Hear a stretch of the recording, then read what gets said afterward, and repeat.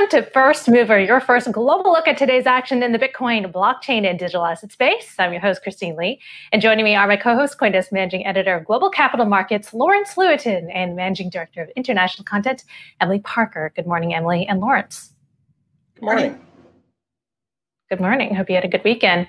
Let's take a quick look at Bitcoin. Bitcoin had a great weekend. The CoinDesk Bitcoin price XBX index currently trading at $47,315.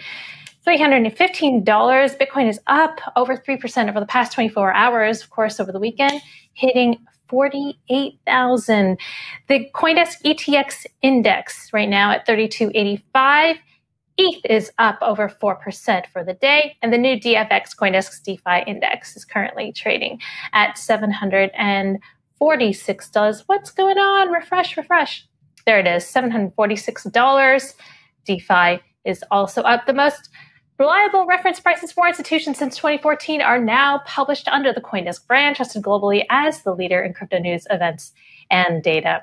So looking at our top story, everyone has been talking about the tragic events in Afghanistan, people being airlifted out, American allies being airlifted out as the Taliban gains control of the country after 2 decades. Very, very challenging, troubled times. Meanwhile, we are also seeing Bitcoin going up, 48,000. Lawrence, I don't reflecting on it. No, they're not related. The sheer lack of I'm going to keep my opinions to myself regarding the horrific actions by the current administration to abandon our allies. But that's aside from the point here. Bitcoin is up a little bit on still light volume. You're still seeing these large flows happening in the exchange, these one-shot deals. What I noticed, though, that was interesting was that Bitcoin dominance is now back to 43%. It's down. It was roughly around here back in May when Bitcoin was reaching all-time highs. In January of this year, when Bitcoin was about 20,000 or so, it was actually a little bit higher than that.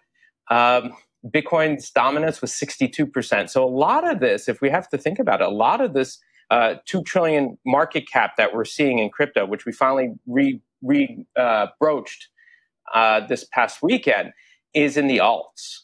So this isn't just a Bitcoin story, to be sure, although a lot of it could be Bitcoin pulling up the alts with it. But the size of the crypto market is still very much tied to the alts, particularly Ethereum, if you will, if you still want to consider that an alt or another major currency, and some of the others. I'll say this about Afghanistan. If you've ever read Michael Casey's book, The Age of Cryptocurrencies, it opens up with Parisa Ahmadi, who is an Afghan girl who was working as a film blocker and earning Bitcoin and was able to open an account, a classic tale of banking the unbanked.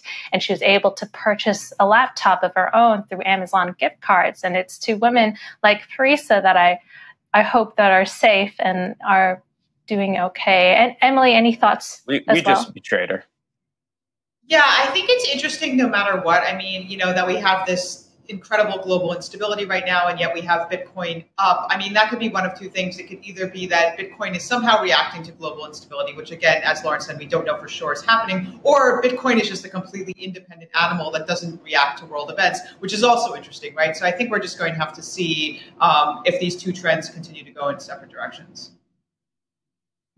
Meanwhile, the IRS will reportedly ignore how the U.S. Senate infrastructure bill defines a broker for expanded crypto tax reporting purposes. Guidance on the matter from the Treasury Department could come out this week, according to a Bloomberg report. Apparently, the Treasury will not go after crypto firms such as miners that don't meet the tax code's definitions of a broker. And joining us now to discuss is Fred Thiel, CEO of North American mining giant Marathon Digital Holdings. Welcome to the show, Fred.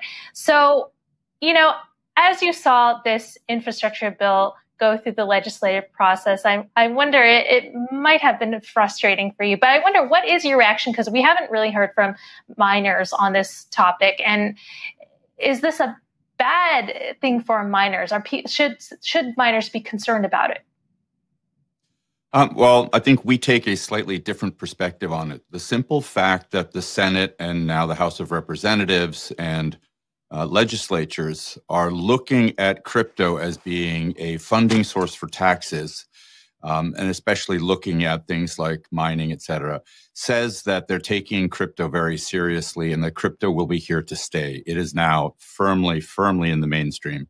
And we believe that this is actually a very good thing, because the fact that the government is looking at it as a source of taxation means that they plan to have it around for quite a long time. So I think that's a sign of confidence in Bitcoin. As a miner, we're not facilitating transactions between people on behalf of somebody and getting paid for it in a direct, typical sense. We're ensuring the security of the blockchain. We're processing transactions. And in the cases where we would be transferring Bitcoin to somebody, say one of our pool members, then it's a simple 1099 reporting process. So unlike an exchange or a trading house that has thousands or millions of transactions a day, a mining pool like the one we operate is one transaction per day per member of the pool. And today in our pool, we're the only member, but we will soon grow that. And I think it's not a huge thing for miners, especially in the Bitcoin space. So, Fred, have you been in contact with anyone in Congress? If I could just follow up on that point for a moment. So you said that, it's not that big a deal for miners, but that's pretty much the opposite of what the crypto industry has been saying. I mean, they have been completely warning that this is going to drive miners outside of the United States. And even though you said that, yes, your transactions would be classified under these new tax requirements, the argument that's being made is that even though miners don't fit into these sort of new tax rules, they'd still be subject to these tax rules and thus would have no way to comply with U.S. regulations and thus would leave the United States en masse. Like, that's definitely what crypto advocates have been warning. So are you saying that that's a little bit overstated, or that's something that's not likely to happen, even in the worst case scenario in which this bill just goes through in its current form? So you have to think about this tax rule has to do with reporting. It doesn't implement a new tax on miners. It doesn't implement a new tax on software developers. It doesn't implement a new tax on node operators. It's simply a reporting requirement that if you are transacting and facilitating transactions, you would have to report those transactions. So it's not a taxation issue in the sense that miners are going to have to pay more taxes. We're a U.S. taxpayer today. Every Bitcoin we receive, we have to pay taxes on. That hasn't changed. What's changing is simply the reporting requirement. I think the issue is more for node operators, validators, outside of the proof of work space. As you move into the Ethereum world, it may have potentially a bigger impact. But I think really within the Bitcoin mining space, within the proof of work space, it's really more one of just reporting. And miners are not selling coins to lots of individuals. Most miners are hodlers. They hold their Bitcoin. And when they do sell Bitcoin, it's typically in block transactions. And so those would be fairly easy to report. So I'm not trying to make the situation or minimize the situation. I'm just saying the impact to miners really isn't that severe. We believe, though, however, that the law needs clarification because as the law is written today, it's open to implementation differences. So as you reported earlier, the Treasury Department is about to provide guidance as to how the IRS is going to implement this. Well, that can change from year to year. If it's written correctly in the law to properly exclude miners, to properly exclude software developers, and properly exclude node operators, then you don't have those implementation risks. So I think the key issue here is to try and get the law amended properly, such that the bill amended properly, such that there isn't an implementation risk going forward, because the Treasury Department could very well change their implementation recommendations down the road. So, Fred, have you been in touch with anyone in Congress or the Treasury to discuss this, to discuss the reporting requirements? And is it your take that this isn't too much of a problem for miners? Is that the reason why we're seeing relative silence, or at least not as much vocal activism on the part of U.S. miners regarding the recent infrastructure bill? I think that's certainly a safe assumption to make. We work very closely, and we're an executive level member with the Digital Chamber, and Perry-Ann Boring and her team have done an excellent job at really working with some of the key senators who were involved in crafting the amendments, or the attempted amendments to the bill in trying to get the miners' perspective and key constituents within the crypto space's opinions in front of the proper senators and legislatures. And I think they're going to continue to do a great job. So I have a question just more generally about miners in North America. I mean, there's, with China cracking down on mining, it seems like an opportunity for North America. I'm curious where you see the opportunities are geographically, specifically in the US. And also, do you think that mining is a actual form of job creation for the US? And if so, could you give a sense of how many jobs we might be talking about? Two very different questions. Geographically speaking, in North America, I think you're going to see mining expand where there's access to very inexpensive power and good renewable power. So in the Canada and in the northwest of the U.S. And in the northeast, you have hydropower. So you're going to see more miners migrating there who previously weren't mining in North America. You're also going to see miners going to places like Texas, where the ERCOT grid is a non-regulated grid. So those are great places. We've announced that our next big expansion is in Texas. We also have miners in Montana and Nebraska, South Dakota. So I think you're going to continue to see states where there's access to inexpensive power will be primarily the places where miners migrate to. As you look just generally around this issue of job creation, mining requires people who look after the machines. Mining fleets constantly need to be touched. We're not talking of thousands of jobs per mining facility. It's more in the tens to 20s, multiple shifts. So you might be able to get up to 100 people. Larger mining facilities where you have gigawatts of power and you have hundreds and hundreds of thousands of miners, those numbers grow, of course. But it's not like in the manufacturing industry where if you're going to manufacture so many cars, you need so many manufacturing laborers. Mining is like data center operations, just the same kind of impact as if Google or Microsoft or Apple were to open a new data center. So, Fred, you had a really good quarter this past. You reported this past week. You had a 3x what your first quarter was, and I think it was a 10x of the previous year. But one thing that was interesting was your investment fund. That Marathon has an investment fund. They bought about $150 million worth of Bitcoin, about 4,800 Bitcoin. Why not use that money instead to buy miners instead of just Bitcoin? Well, if you think back to earlier this year, we had over $500 million in cash. We had open orders with Bitmain for 100,000 miners. And the outlook was that we potentially, there may not be good supply of miners at the right price in the early part of 2022. And so we decided to put our money to work. Treasury management is a core function of managing any company's assets. Being a public company, we have to worry about our fiduciary duty to properly manage the assets of our shareholders. We believe that putting it in Bitcoin was the best investment opportunity. Similar to Michael Saylor, we're big believers in the fact that Bitcoin is an ideal store of value for a certain portion of corporate treasury funds. And we followed suit. We bought $150 million of Bitcoin, which at its peak had a rather significant gain.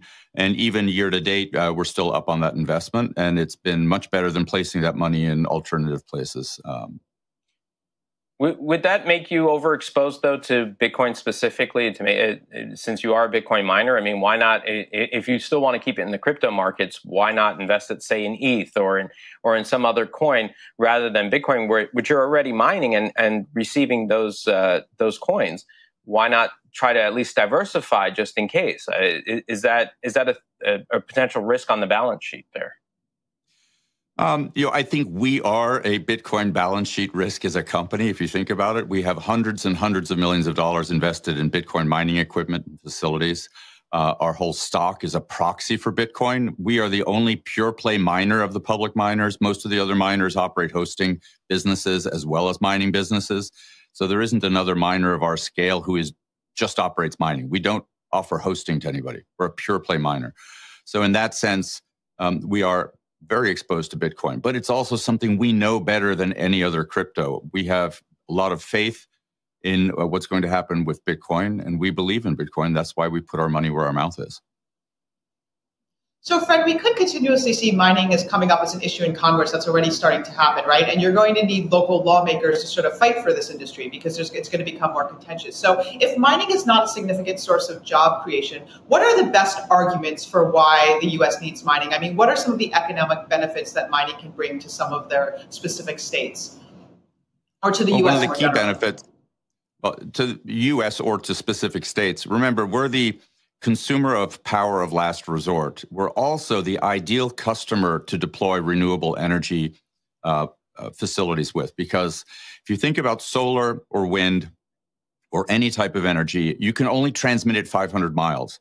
So if you're going to build a whole new solar farm to supply solar power to a city, you have to place that within 500 miles of the city or that power won't get to the city. And that's getting harder and harder to do.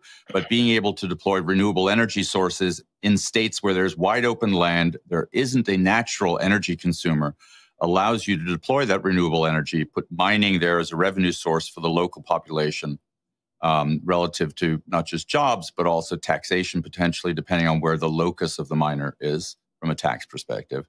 But you also have the fact that when you deploy mining in, for example, a new solar facility, now the solar facility can talk to the distribution industry, the transmission lines, and get them to build distribution and connect that to the grid, which then provides that electricity to consumers.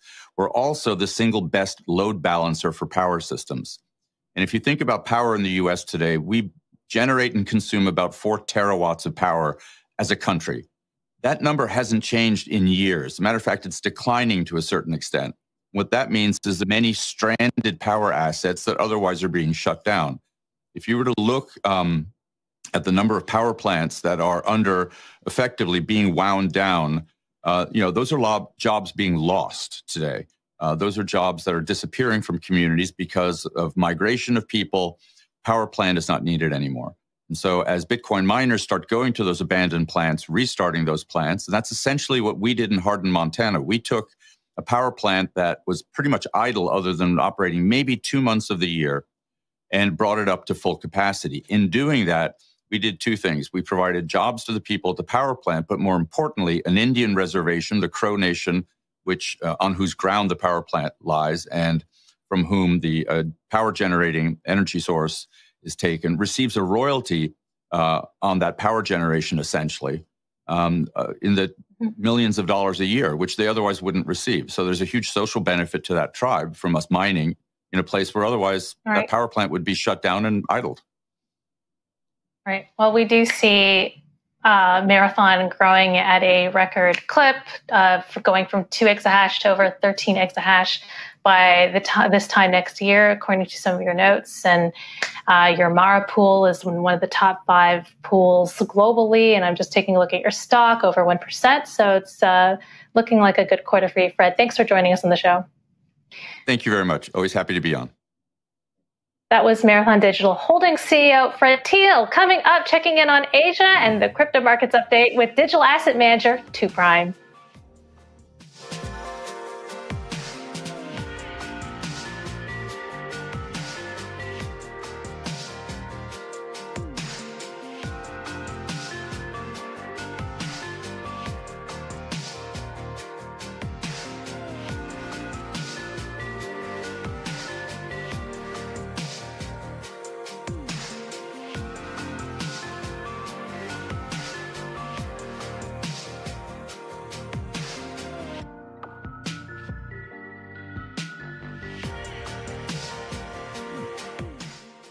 Time now for the daily forecast, an update on what's happening in the Asia crypto markets. Here's Justin Solomon of Forecast News.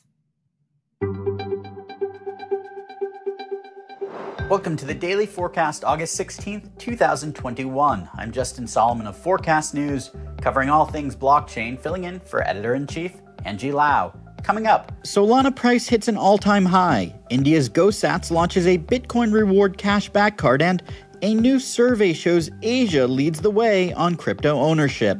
Now let's get you up to speed from Asia to the world. First up, Solana's price has surged in the last 24 hours. The spike follows the launch of a new NFT project on Solana's blockchain. The Degenerate Ape Academy NFT.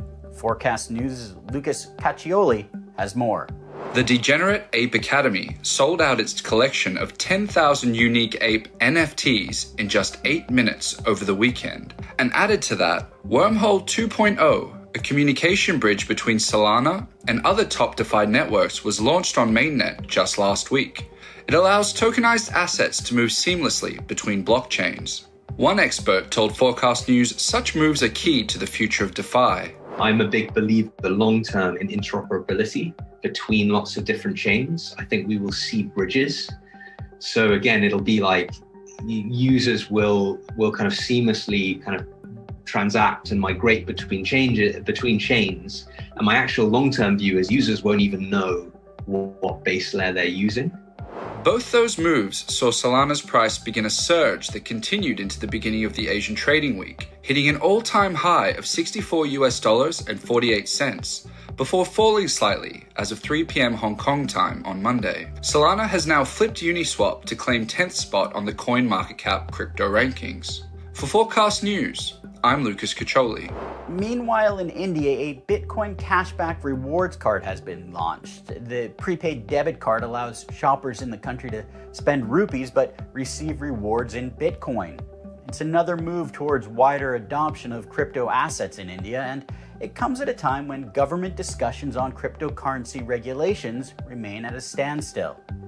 Here's Forecast News' Monica Ghosh with more from Pune, India. In a tweet, GoSat said the card will allow shoppers to earn up to 100% of their spend as Bitcoin cashback with the premium gold card, as well as offering the chance to win 1 full Bitcoin with every transaction on all cards. GoSats will release 5,000 cards in the first batch, allowing payments with major brands online, including Amazon, Flipkart, and Starbucks. The card is being produced in partnership with the National Payments Corporation of India, or NPCI. The NPCI introduced RuPay cards in India, which are similar to Visa or MasterCard but geared to the local market. That partnership is interesting as the NPCI is a non-profit organization that was launched by the Reserve Bank of India and the Indian Banks Association. The RBI has stated that while cryptocurrencies are not illegal, it has major concerns over them. And while the government remains undecided on the future of cryptocurrencies, Indian companies continue to make strides towards greater adoption, as we saw last week with the introduction of Uno Coin crypto gift vouchers. For Forecast News, I'm Monica Ghosh, Pune, India. And finally today, it looks like Asia rules the school where cryptocurrency adoption is concerned. According to the latest crypto report from independent product comparison platform Finder, the top 5 countries for crypto ownership are all in Asia. Finder's survey asked over 40,000 people in 27 countries around the world whether they own crypto, and Vietnam proved to be the runaway winner. 41% of respondents there said yes, they do own crypto. Interestingly, while the Vietnamese government asked the country's central bank to study the use of cryptocurrencies in July, the State Bank of Vietnam previously stressed they are not legally recognized. Indonesia, India, Malaysia, and the Philippines made up the remainder of the top 5, with ownership rates between 28 and 30%, while in the US and UK, those levels are less than 10%. In a blog post, Binance says drivers for adoption include the ability of stablecoins and the rise of DeFi and NFTs. But for South Asian nations, international remittance could be the key.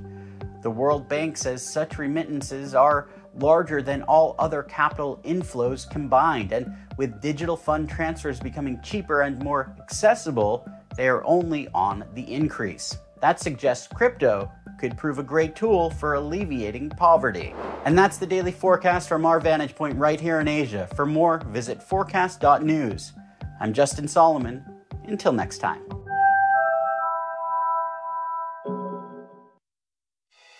The Crypto Markets Update is presented by Grayscale, the world's largest digital currency asset manager.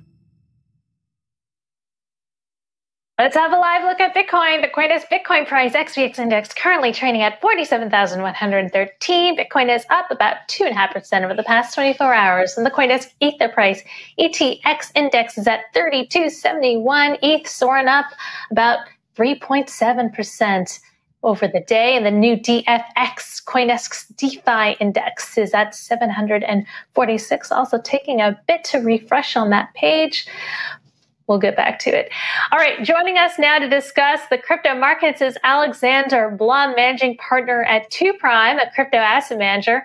Hi there, Alex. So over the weekend, we saw Bitcoin climb above $48,000. The crypto markets are above 2 trillion market cap. Would love to get a bit of your analysis on the markets right now.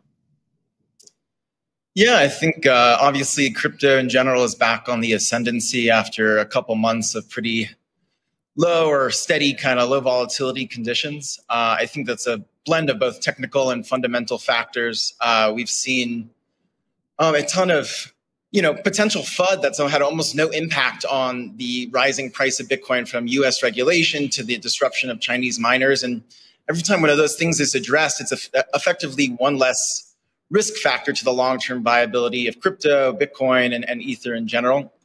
Beyond that, I think we've seen from the, our fund is focused on the derivatives market, and we've seen an uptick both in the volume of both spot and derivatives being traded, and then things like the future spread. So the premium you pay to buy a Bitcoin or Ether future is going back upwards. It was in the negative or flat range for a couple months there, which indicates a bearish or neutral perspective on what's going to happen. And now we see it back up around 8 to 10% on an annualized yield basis for Bitcoin and Ether futures. The same with options skews. So the purchasing behavior of calls is starting to trend more bullish as well, especially into the latter half of this year. Interestingly, I think also you notice that Ether futures and Ether skew is slightly more bullish than that of Bitcoin, suggesting that at least the derivatives market believes that there's more upside in Ether at present. So, Alexander, we're seeing this kind of move happen while volumes generally are lower than they were back in May, not just in dollar terms, but also in terms of the actual coins that are being traded. They're much lower than they were when prices were just about where they were earlier in the year. Is there some concern, at least, that there are just a few players now moving around in the market that's kind of creating this move up, and yet there might not be any legs to stand on, not enough interest besides just these few players, and we don't know why they're participating in the market just yet?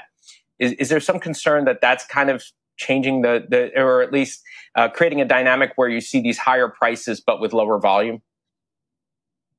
Yeah, I think that's one reasonable narrative. I guess as a counterpoint, I would say that it might indicate actually the opposite, that we had this big spike up in price to 64,000, kind of a frenzy of buying, especially on the retail side, and then a crash down in lower volumes. And now we're rising back up, and the volumes, they're starting to rise significantly, but they're not where they were back a couple months ago. And so it suggests that there's still room for that frenzy and that high level buying activity to still occur, but we're starting at a higher base floor price. And in addition, a lot of I'm not sure exactly where you're pulling your volumes from, but typically that's exchange volume. And a lot of the big buying goes on via OTC. Like, we buy millions of dollars of Bitcoin and it doesn't show up on those metrics because we're buying at OTC just from a direct counterparty. And so if you see more institutional buying as opposed to retail, it might not show up necessarily as a higher volume on some of those ways of tracking it that you see publicly. So the big story of this weekend was Afghanistan, not crypto. And I'm curious what your thoughts are about where this major global story fits into crypto. I mean, will what's happening in Afghanistan have an effect on the crypto markets or not really? I think generally, right, like when there's more political instability and more quantitative easing or, reckless money printing, that's all benefits something that's a hard asset that has a finite supply and is immune to political or policy decisions or reckless wars and all of that. I don't think the people in Afghanistan this week are probably moving the price of Bitcoin too greatly, but I think it does, slightly reduce the standing of the United States and its power in the world, which thus reduces the power of the dollar as the global reserve currency, which can only help other currencies like Bitcoin, for example. But I don't think Afghanis are buying Bitcoin to such extreme volumes, or people are buying, Bitcoin because they're worried about Middle East instability in a way that would change the price too drastically. All right, Alexander, we got to end it there, but thank you for coming on the show and offering your analysis. Also, I saw that 2Prime recently published the Trader's Guide to Institutional Crypto and DeFi. So if you're getting into the markets right now, it might be worth a read for our viewers out there. That was 2Prime managing partner Alexander Blum. Coming up, the first crypto unicorn out of India, as well as CoinDesk Global Policy and Regulation Update with managing editor Nick Day. CoinDesk Indexes, the market standard for crypto assets since 2014. The CoinDesk DeFi Index is our latest product and provides insight and exposure into decentralized finance. Our indexes are key for investors looking to access and understand crypto markets. The CoinDesk DeFi Index is the best tool for a diversified approach to this compelling new category of digital assets. The CoinDesk DeFi Index, measuring the investable DeFi market. It's that time to check in with CoinDesk Global Policy and Regulation Managing Editor Nick Day, who is also the editor of CoinDesk's The State of Crypto newsletter. Happy Monday, Nick. So tell me what you've been watching over the weekend. Good morning. Yeah, so late last week and into the weekend, Bloomberg reported that the Joe Biden administration is considering tapping acting CFTC Chair Rostin Behnam as for a full term as the head of the agency. So it's a pretty interesting signal. We've heard reports and rumors that it's been quite a while. Quite a few names have been floated to head the commodities and derivatives regulator. But, if Mr. Behnam is tapped for a full term, it's a little bit of stability at the position, but also kind of signals where and how the Biden administration is looking at some of these issues, which will include crypto. So, Nick, Biden is, of course, adopting Trump's Afghanistan policy. So now he's also adopting his CFTC picks. What exactly is the congruency, if you will, of Behnam and the administration? I mean, so the way that whole, the way CFTC commissioners, and even on the SEC side, the way that kind of comes together is you have Republican lawmakers specifically, suggesting names for Republican seats. You have Democratic lawmakers suggesting names for Democratic seats. So I believe, Behnam has the support of the Democratic caucus, and he's had it since 2017 when he was first nominated to the position.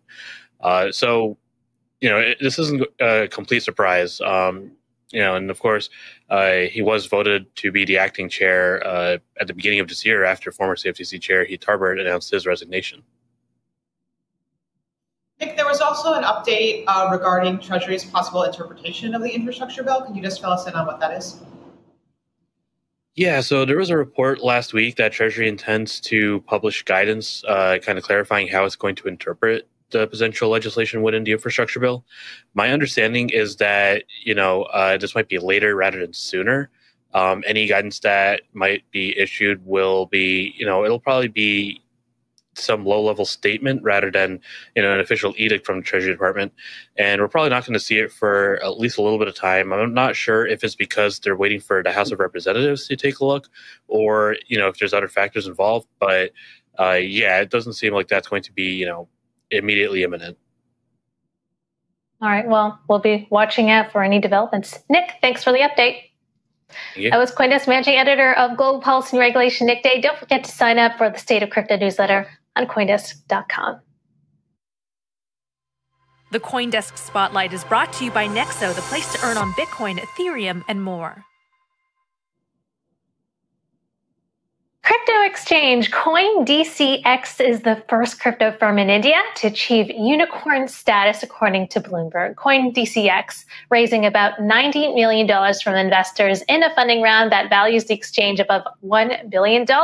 Joining us now to discuss is CoinDCX co-founder Neeraj Khandelwal. Welcome to the show, Neeraj. So congratulations. Are you surprised by your achievement in a country with a hot and cold history towards crypto, with the Reserve Bank of India implementing a banking ban on crypto trading, which was struck down by the Supreme Court. And the Modi government is still considering banning Bitcoin and other decentralized cryptocurrencies. Hi, thank you for having me here again. No, not really. We are not surprised by this. Actually, in fact, we were so valuation does not matter much. What we have been working since last 3 years is how to develop the industry in India, how to advance the education narrative, where we want to educate Indians, people as well as the regulators on the crypto and Bitcoin, right? So we have been working for increasing the size of the industry since past 3 years, and this funding is, I think, is just one of the steps in that direction. So no, it does not come as a surprise, but in fact, it gives a lot of motivation for us that there's a lot of vote of confidence that we have got from different players in the industry, and it lets us work towards our objective.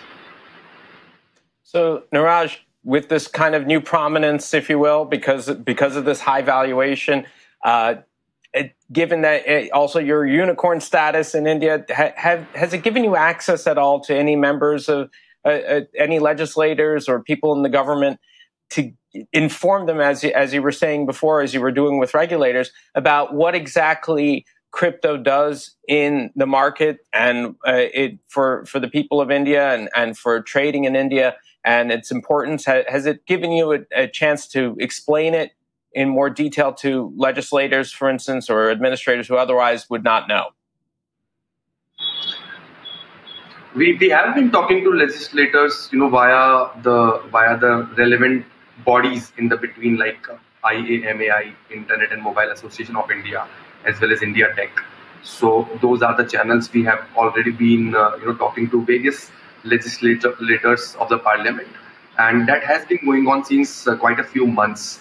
Of course, the effects of us being a unicorn or being in the news lately, the effects of that have we'll see that in a few weeks.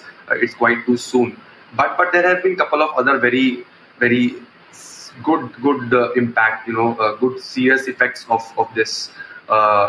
Mainly, it's getting easier for us to attract talent, right, from India, hire best of the talent, and also it's helping us in building up the partnerships with other key industry players, for example, stockbrokers and other financial platforms. So it's getting easy for us to do that, and a couple of other things. So all not just the legislators, but across the industry, it's benefiting us from all around.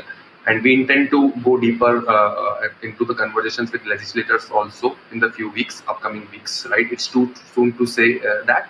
But having said that, we have been in touch with the legislators since quite a few months via the industry bodies.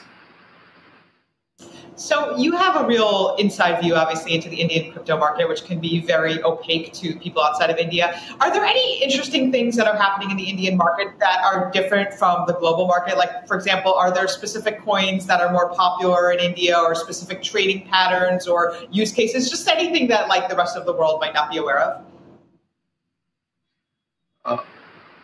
Yeah, I mean, in India, of course, a couple of things I can highlight is there are a lot of investors, right? In terms of number, we have more than 10 million investors, roughly between 10 and 15 million investors who are actively invested in the asset class. So we have, India has a lot of small, investors invested with, say, $5, $10, $20. That is why low cost tokens like, for example, Matic, Tron. Matic being one of the Indian projects is also pretty famous in India, and public is very much into it. But typically, low cost tokens, are much more favored in India because of the fact that we have a lot of investors who are small time investors, a lot in number. So that is one outstanding fact that I would like to say. But apart from that, Indians. So one thing is very, like we don't realize it, but Indians are heavy traders on Binance as well as other major crypto to crypto exchanges, global exchanges, and Indians produce quite a huge volume. The numbers are not out in the public, but given the prominence of Indian stock market, especially derivatives, we have huge user base, which is using Binance and other global platforms and doing a lot of volumes. So I think Indians contribute a lot to the global volume. It's just not visible publicly, geographically, but by some numbers, I think 15% of the Binance volumes come from Indian investors and traders. So Neeraj, would you say that the Modi government is warming up to crypto? Because the latest we've heard is that they are actually still considering banning private cryptocurrencies in favor of a national digital currency, a digital rupee, if you will. National digital currency, yes, CBDCs. Recently, Reserve Bank of India stated very clearly that they are going to go deeper into the launch of a CBDC, and they're actively building a plan to launch CBDC, and they want to come out with that plan by December this year, which is really a welcome step by the government, and it just shows that the importance the government is giving to the crypto technology. But do you think as they try to develop one, that they will try to limit or curtail the use of private cryptocurrencies? Yes and no. So let me explain that. When the government was trying to ban, was trying to bring a bill in the parliament, that was around 7 to 8 months ago, and that was the budget session of the parliament.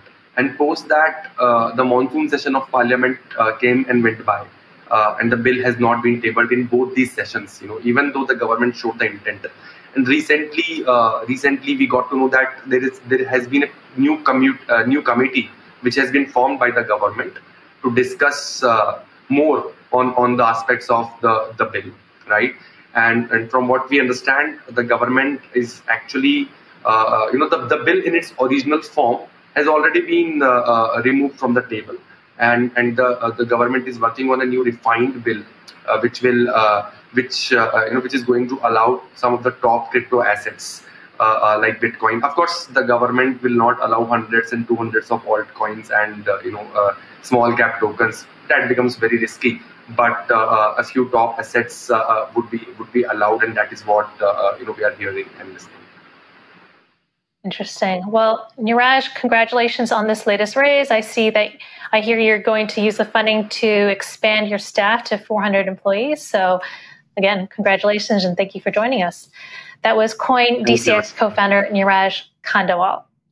All right, that's it for First Mover. Thank you, Emily Parker and Lawrence Lewitinn. I'm your host, Christine Lee, and I'll be back live at 3 p.m. with all about Bitcoin. Coming up at noon is The Hash. You're watching CoinDesk TV.